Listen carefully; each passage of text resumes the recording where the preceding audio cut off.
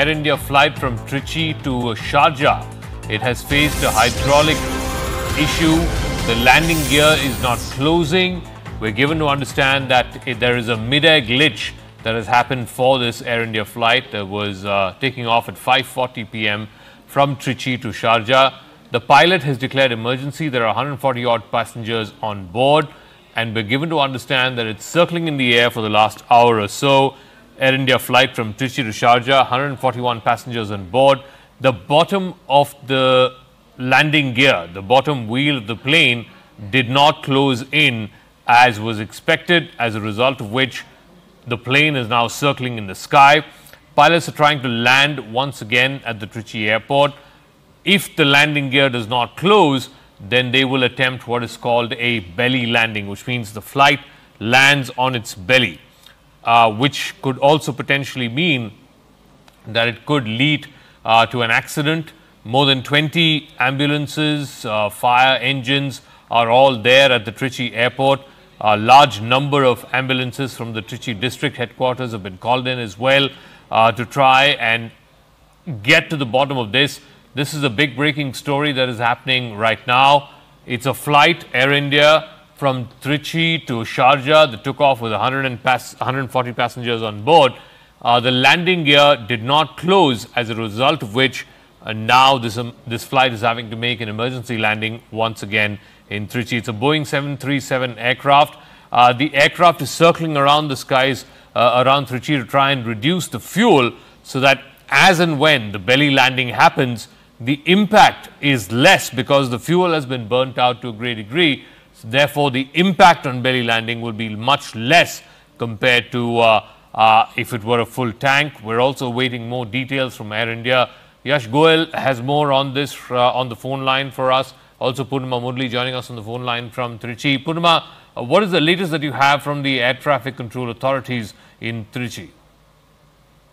Well, in fact, the district administration says that in another 10 to 15 minutes, the landing will take place. That's the bit of breaking information that we are getting. The collector of Trichy says that within the next 10 to 15 minutes, the landing will take place.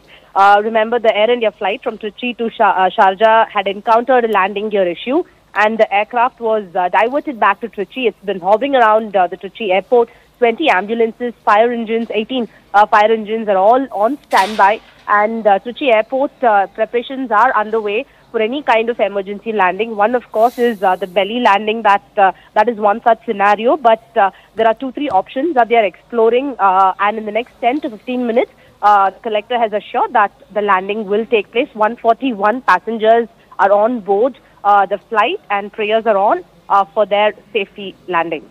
Tell me, what exactly went wrong? The landing gear, when you say that the landing gear got stuck or the wheels have not retracted back in, what exactly is the problem, and why did they decide for the flight to come back to Trichy? I believe it's been doing loops around the Trichy airspace in order to reduce the fuel weight, so that even when that belly landing happens, the impact on ground is not as much. Walk us through that.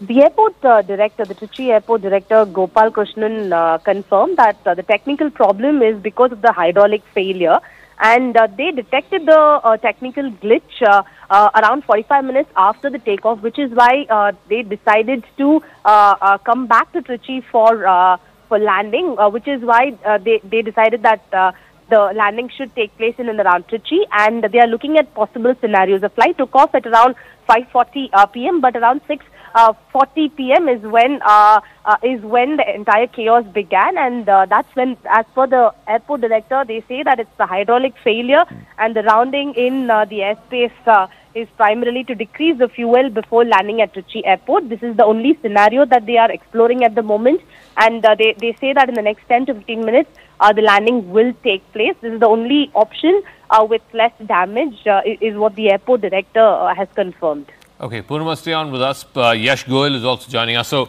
just to bring our viewers up to speed, so at 5:40 in the evening, Air India flight from Trichy to Sharjah took off from the Trichy Airport. It went up mid-air and realized that the landing gear is not folding back. So, they decided to loop back in, come back to Trichy and try and land. The only problem is if the landing gear is not folding back in, which means that when it lands, the wheels will get knocked off because the force with which it lands down, and if the landing gear does not fold back in, which means that the smooth landing will not happen, the landing gear will get knocked off once it hits or makes contact, makes impact, as a result of which what they're trying to do now is looping around. We believe that multiple loops have happened around Trichy airspace so as to reduce the fuel level and the weight that is there on the aircraft.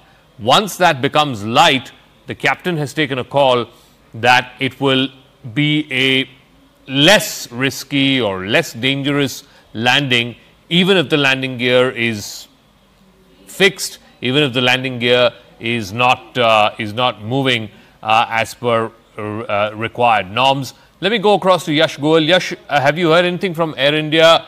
Has this happened before, where the landing gear has been faulty technically, and therefore the pilot is trying to sort of circle around the Trichy airspace, as a result of which the fuel load on the aircraft will be less and it will be a hard landing of sorts?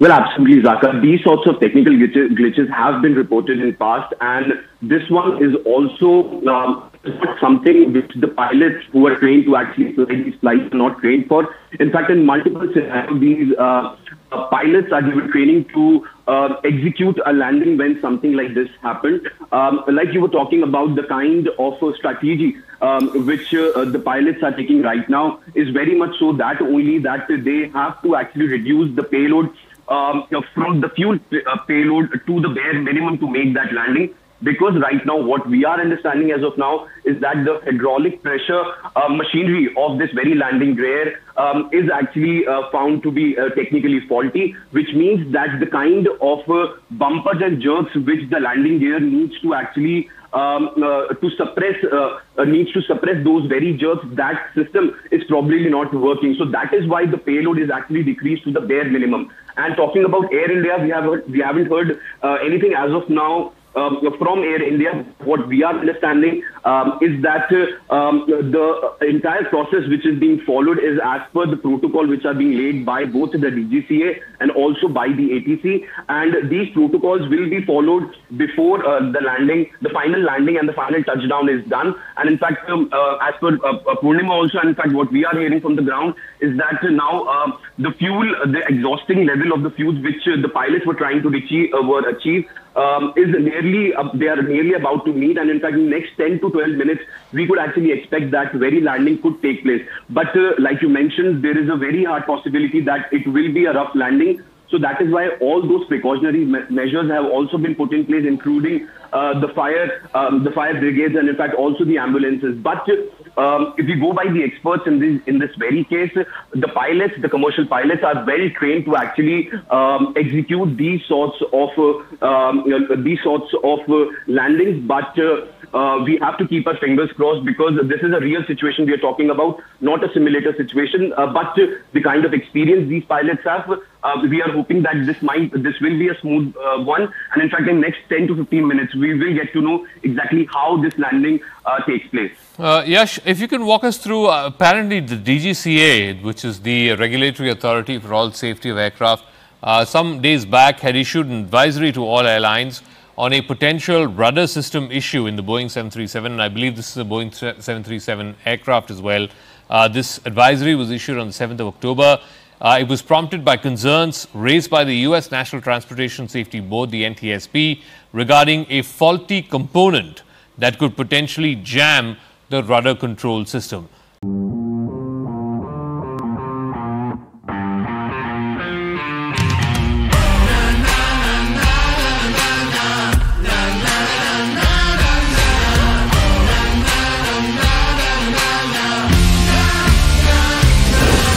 Make informed decisions with comprehensive analysis on the go.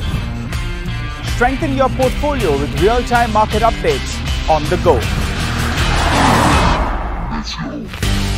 Create effective strategies with insightful expert opinions on the go. Grow on the go with CNBC TV 18. Now streaming live 24/7 on YouTube.